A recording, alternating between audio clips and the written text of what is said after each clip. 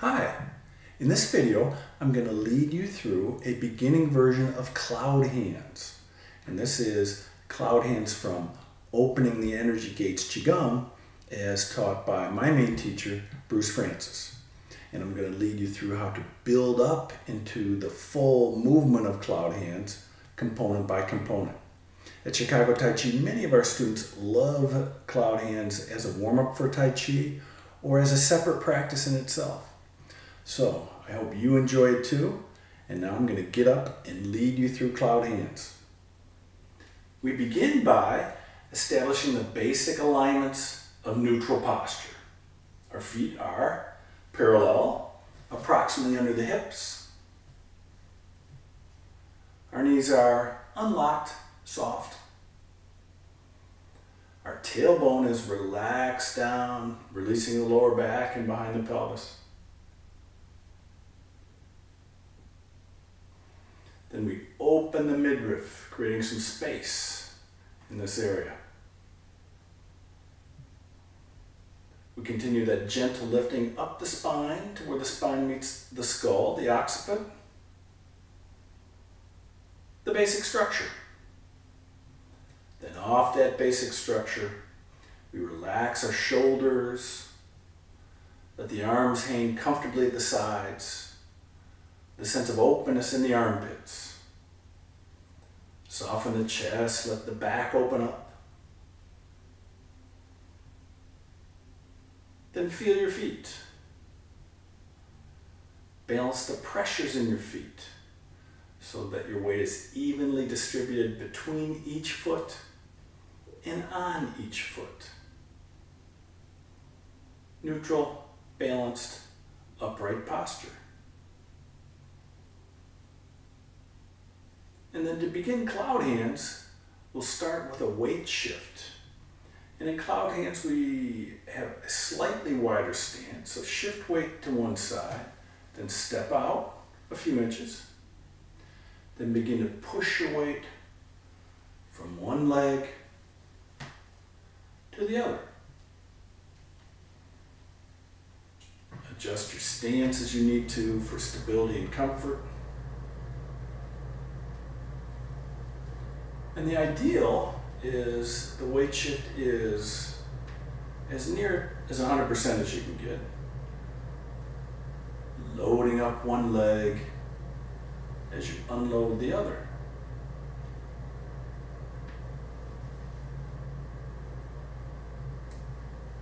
Now above your waist, you want to maintain the verticality you established in neutral posture,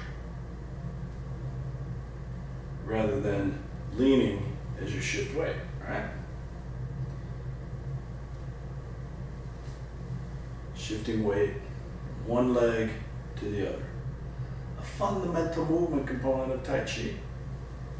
Next, we had another fundamental movement component of Tai Chi, hip rotation.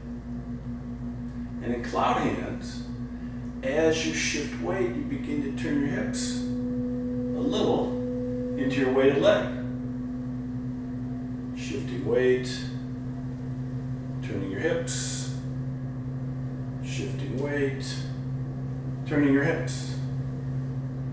Now when you add hip rotation, you also want to devote some attention to maintaining your knee alignments. And the basic knee alignments are knee over the foot, kneecap aligned with toes. And if you maintain those two alignments, when you shift weight and add rotation, you'll avoid putting excessive pressure in one part of the knee or the other. And you'll avoid twisting or putting torque into your knee. You don't want to do either of those. So shift weight, turn your hips, feel your knees and keep the knee over the foot, kneecap aligned with toes. And then note, my hands are roughly at the side of my hips, palms down.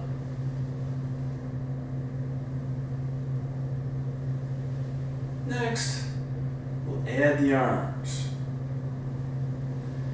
And as you shift weight from one side to the other, the hand from the weighted side ascends and rotates so you're facing your palm.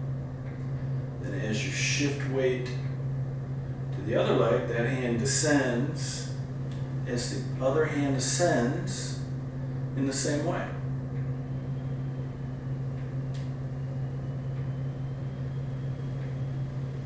So, on the weighted side, your palm's down, and the other hand is ascended, and you're facing your palm. One hand down, one hand up as you shift weight and turn your hips. And note, as the hands ascend or descend, they also rotate in the shoulder joints. So we've got rotation in the hip joints, rotation in the shoulder joints, and you want to feel for any sense of connection between that movement. Ideally, controlling the rotation in the shoulder joints with the rotation in the hip joints so that they happen at the same time. They sync up, if you will. And then another element to coordinate is the weight shift in the arm movements. So the arm descends as you shift weight to one leg and finishes its descent as you complete your weight shift.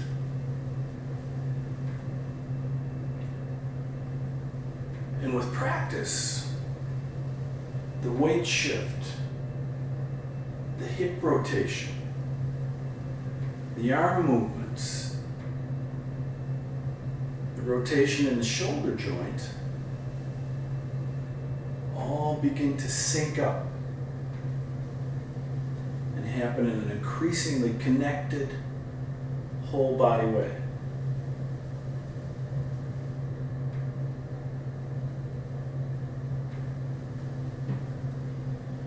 That's an introduction to the basics of cloud hands.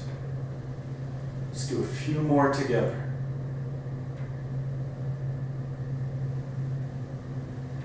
Feeling for any sense of smooth, connected, whole body movement.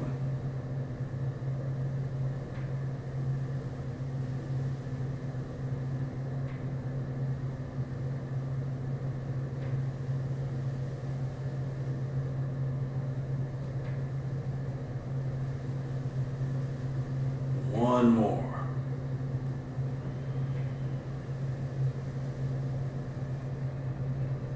Then smoothly back to neutral.